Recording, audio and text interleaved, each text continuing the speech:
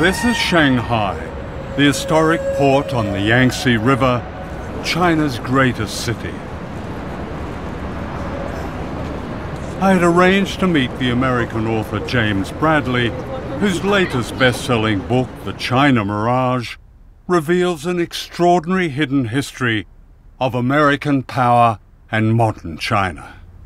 It was almost illegal for someone like me to know a Chinese for almost all of American history.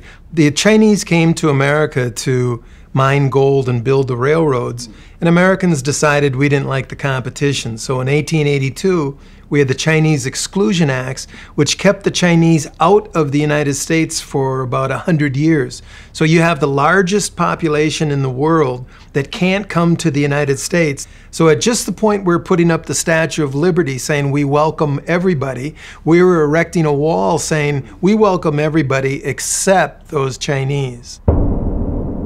Fear of a rising China today is the latest chapter in a history of propaganda that presented the Chinese as uncouth and infantile.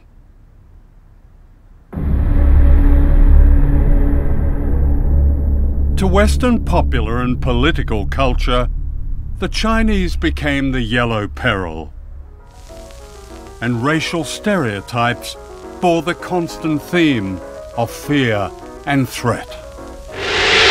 Boris Karloff as the evil Fu Manchu, his passion for power twisting his brilliant mind as he revels in the horrors of human sacrifice and torture. Behind the mask of Fu Manchu. This caricature of an entire people concealed another agenda: opium.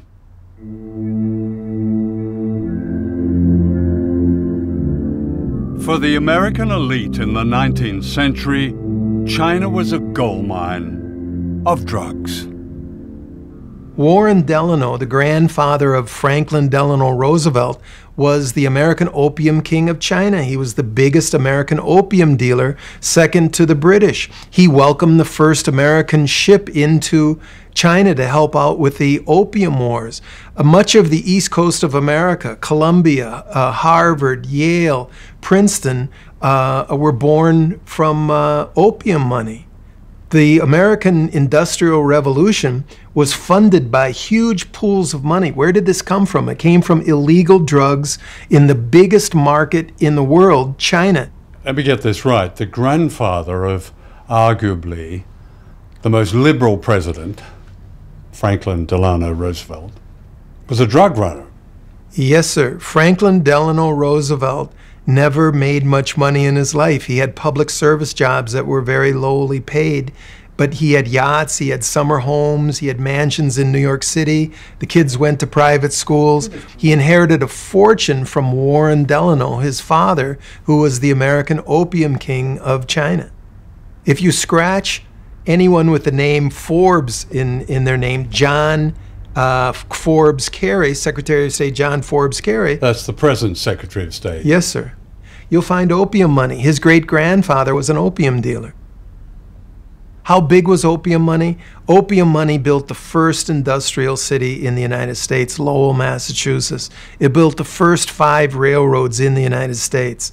Opium money all over the East Coast, but it wasn't talked about. It was called the China trade. And if you go to various museums, you can see teas and silks exhibited, and they keep quiet about all that big opium money. In the scramble to get opium money, China was invaded and colonized by Britain and the other imperial powers.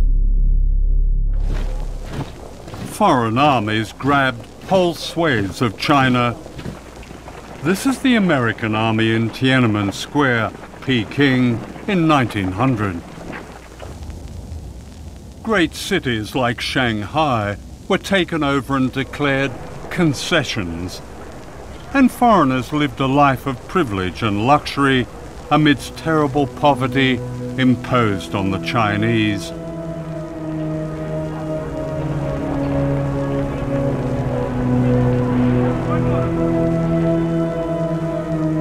A resistance, known as the Boxer Rebellion, was put down with the savagery. This rape of China set the tone for how China was perceived in the West well into the 20th century. This is the distinguished historian Theodore H. White, an advisor to the White House, speaking in the 1960s. Perhaps China is too vast to be governed by mercy.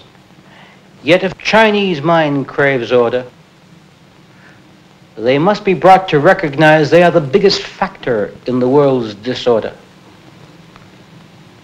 And we must untangle the madness of their mind.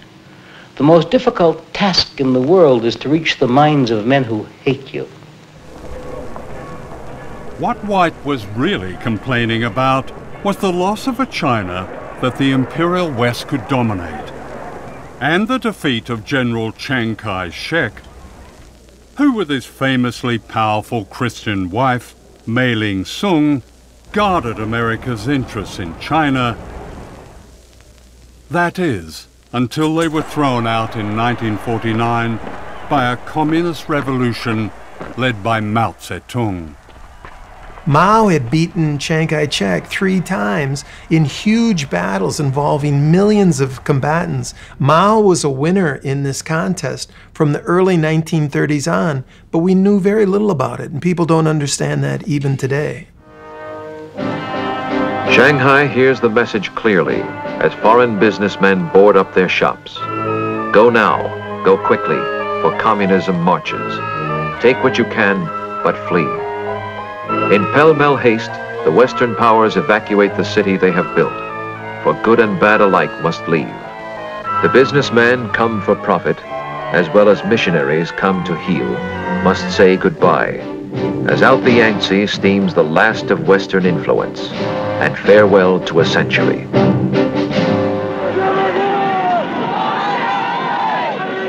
Even today, it's difficult to understand the paranoia ignited by Mao's revolution. As we look at China on the map, we can see that China is the basic cause of all of our troubles in Asia. To the long-suffering This is Eric Lee, a Shanghai entrepreneur, educated in America, and typical of a new, confident, outspoken political class. Now in China, there are a lot of problems, but at the moment, the Chinese, the party state, has proven an extraordinary ability to change.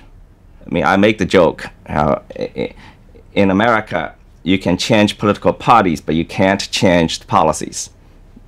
In China, you cannot change the party, but you can change policies. So in the 65 or 66 years, China is being run by one single party, yet the political changes that have taken place in China in this past 66 years have been wider and broader and greater than probably any other major country in modern memory. So in that time, China ceased to be communist. Is that what you're saying? Well, China is a market economy, and it's a vibrant market economy, but it is not a capitalist country. Here's why.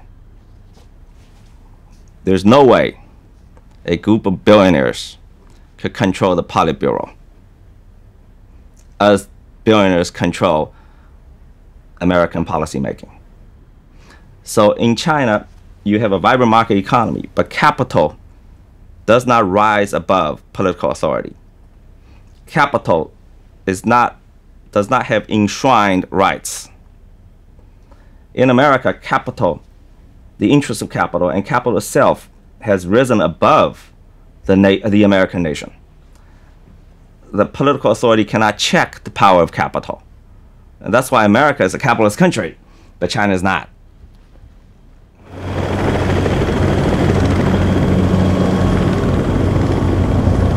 The Japanese island of Okinawa is occupied by 32 military installations. From here, the United States has attacked Korea, Vietnam, Cambodia, Afghanistan, Iraq. The sky is full of planes and helicopters.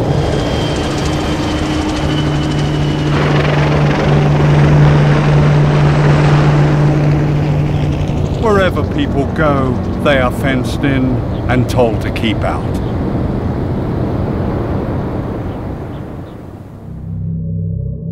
Okinawa is the front line of a beckoning war with China.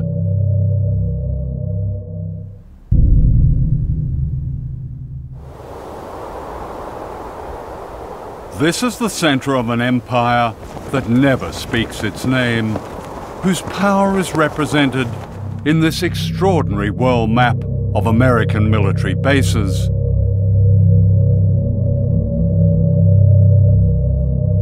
"4,000 bases in the United States, almost 1,000 bases spread across every continent." The archipelago of empire, the bases that we have around the world, hidden in plain sight, are the real territory of our empire. But at the same time, we maintain independent governments in Japan or South Korea or Germany. They don't have autonomy when it comes to foreign policy. So it's a very sophisticated and effective system whereby we pat ourselves on the back for helping to midwife democracy in Japan and Germany and South Korea and various other places, while keeping the lid on in that we don't know what these countries would do if they were fully independent. And the beauty of this system is that most people pay no attention to it at all. They think it's just a natural occurrence to have 50,000 American troops in Japan. There's no country that has better anti-imperial cred than the United States, and we are not trying to recreate the glories of the British Empire. We're arguing that the world is round. We have a global policy, and all nations have global rights. No ocean has ever been dominated the way the U.S. dominates the Pacific. Navy and Air Force. They claim in the Pearl Harbor headquarters of the Pacific Command, they claim to be responsible for 52% of the Earth's surface. And when you look at their logo, it shows an eagle over the Aleutian Islands with one talon coming down somewhere near Seattle and the other coming down right over Beijing. So Beijing looks at a network of bases, a real archipelago of empire that's been built up since the Korean War. You have had, and still have, an arc of bases that start in Australia and go through the Pacific. We have no bases in Australia. You have Pine Gap, you have Darwin, and you have a new facility in Western Australia. No, to speak precisely, we have no military bases in Australia. What we do is operate with and in Australian bases. Yeah. But we're not in the basing business nowadays. There's a growing collection of what are referred to as lily pad bases. These are bases that have typically 200-300 troops, no family members, very few amenities, and are often quite secretive. They're bases that are frequently constructed within a foreign country's base to disguise it, and generally are not referred to as bases. Many of these bases have been set up to combat China's worldwide economic influence. From these bases, the United States operates a secret army in 147 countries. If you're going to be a free country rather than give in to every gangster regime in the world, you're going to have to take a risk, because those gangsters, they want to eliminate good people in the world so they can and in China they want to dominate all of the Far East. They want to dominate just like Japan wanted to before World War II. Their goal was to dominate that part of the world. Today, because there's been no political reform in Beijing, these guys want to dominate a huge chunk of the planet. Twilight struggle. Andrew Kurpenovich served on America's National Defense Panel. He's a military strategist and war planner. You've written that airstrikes and naval blockades have a role to play in punishing China. You've described the need for sea mines You've described the need for special forces, US special forces, and missiles placed in islands. This sounds like a preparation for war. Our first president, George Washington, said, if you want peace, prepare for war. And essentially, what the United States is doing, again, is responding to provocative behavior on the part of China. And just as we did in the Cold War, the idea was to have a position of military strength such that your adversaries were not tempted to act in aggressive ways or try and employ coercion to get their way. I mean, just last week, the US Navy sent a guided missile destroyer into the Spratly Islands and South China Sea. And what was different about this, I think, was that Chinese fighters scrambled. That sounds like an escalator.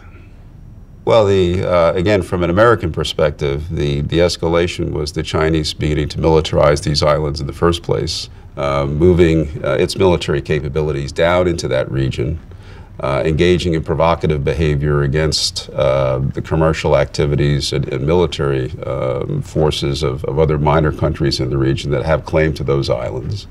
So it's a response to Chinese intimidation. Excuse me, how is commerce being intimidated in the South China Sea? There have been no military forces, no military bases there. The Chinese... Except the United States military base. Not in the South China Sea, and not even in the Philippines, because the United States withdrew its forces in the Philippines. But the United States is back in the Philippines. The Philippines and the United States have announced 5 different locations scattered all throughout the Philippines where U.S. troops will be stationed on a rotational basis. This threat to China from yet more US bases on its doorstep was not an issue when an arbitration tribunal ruled against China's claims to the strategic Spratly Islands in the South China Sea. In 2015, the US Navy rehearsed a blockade that would cut China's lifelines of oil and trade and raw materials. The danger of confrontation grows by the day. The US Navy is on the doorstep of China, regardless of disputed islands, and is there with low-draft ships, planes, battle groups. It's right on the doorstep. What if Chinese ships, what if the equivalent was off California? Well, John, we ask ourselves that question regularly, and it's important to put yourself in the other guy's shoes. Yeah. So, look, we don't operate in the Pacific in an effort to scare China, to contain China, to backfoot China. Our operations and our presence, first of all, is warmly welcomed by the vast majority of the coastal states. But secondly, is fully accepted by the Chinese. Time after time. Is it, excuse me, is it fully accepted? Yes. My impression. By their words. The Chinese My impression leaders, is that they're scared. And this is what they're scared of. A noose of bases right around China.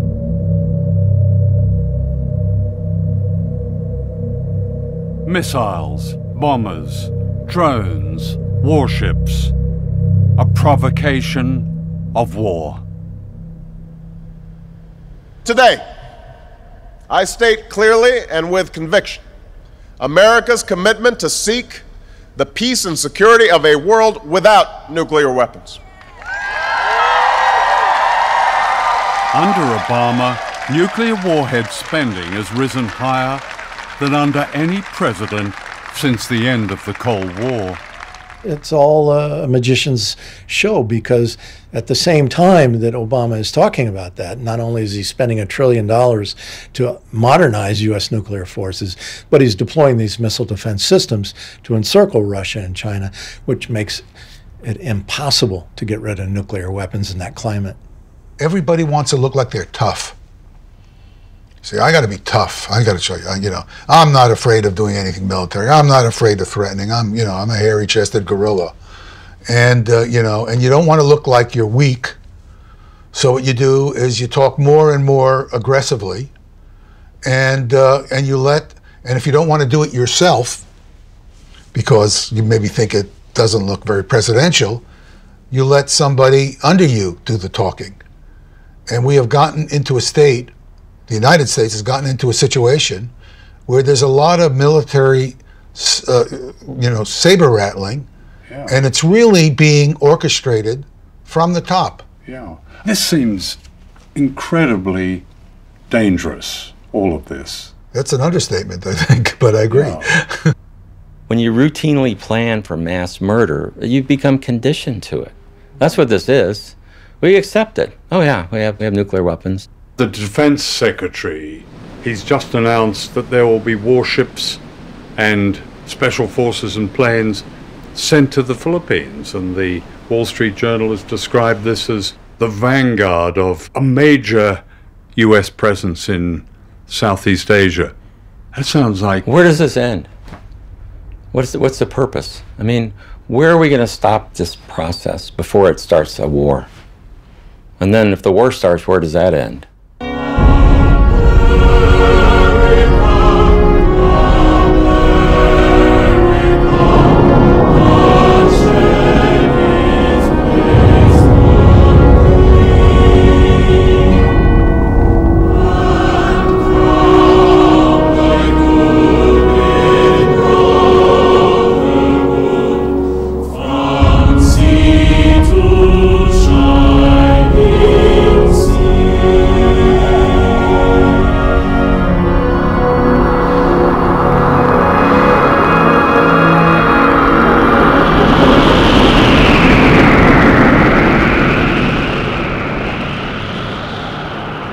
The scientific studies that I teach by the scientists that predict that the Earth can be made essentially uninhabitable from nuclear war, the scientists have been begging the Obama administration, well, they wouldn't say begging, but they've made multiple requests to meet with them and discuss these predictions because they're peer-reviewed studies, and they've been turned down over and over again.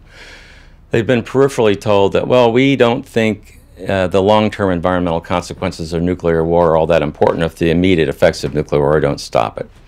But the long-term environmental consequences of nuclear war are liable to wipe out the human race. In one exchange, nuclear exchange between the US and China, what could be the consequences? Well, let me just give you an example of what one Chinese 4 or 5 megaton warhead would do to a city in the United States. If it got through, the detonation of that weapon over a city would instantly ignite about 600 or 700 square miles on fire. And within 20 to 30 minutes, all of those fires would coalesce into a single gigantic firestorm. There would be no escape from it, so all the people there would perish. So the U.S. with, say, hundreds of nuclear weapons on Chinese cities. Well, when you combine all the smoke from these nuclear weapons detonating, it actually creates millions of tons of smoke, black carbon smoke, will rise above cloud level into the stratosphere. It's heated by the sun. It acts like a solar collector. And that smoke, because of that, will stay there for 10 years or longer. And what the smoke does is it blocks warming sunlight from reaching the surface of the Earth. And it becomes so cold in a matter of just a couple of weeks that the temperatures will fall below freezing every day for 1 to 3 years. And it will become too cold to grow food crops for at least 10 years or longer.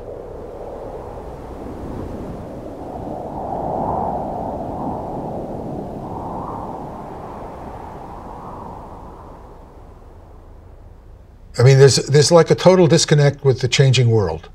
You have a giant rising power, in this case China. Why would you expect a giant rising power to not want to have more control over its destiny?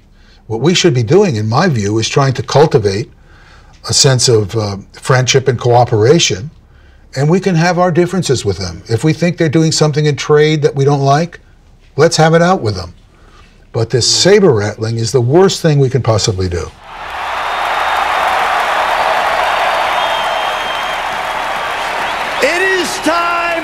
To show the whole world that America is back, bigger and better and stronger than ever before. We don't have victories anymore. We used to have victories, but we don't have them. When was the last time anybody saw us beating, let's say, China in a trade deal? They kill us. We can't continue to allow China to rape our country, and that's what they're doing. It's the greatest theft in the history of the world. The new president, Donald Trump, has a problem with China. The urgent question now is, will Trump continue with the provocations revealed in this film and take us all to the edge of war? There never have been two countries more interdependent on each other than China and the U.S. in history. And China is the largest trading nation in the world and in history. So China's economy and their society and their lives are linked to the entire world, including America and the West and all the other countries. So I think interdependence between these two countries and among all the nations of the world speak to peace. We don't have to accept the word of those who conjure up threats and false enemies that justify the business and profit of war if we recognize there is another superpower. And that's us. Ordinary people everywhere, like the people of Okinawa, Jeju Island, the Marshall Islands, China, the United States. By speaking out, they deliver a warning to all of us. Can we really afford to be silent?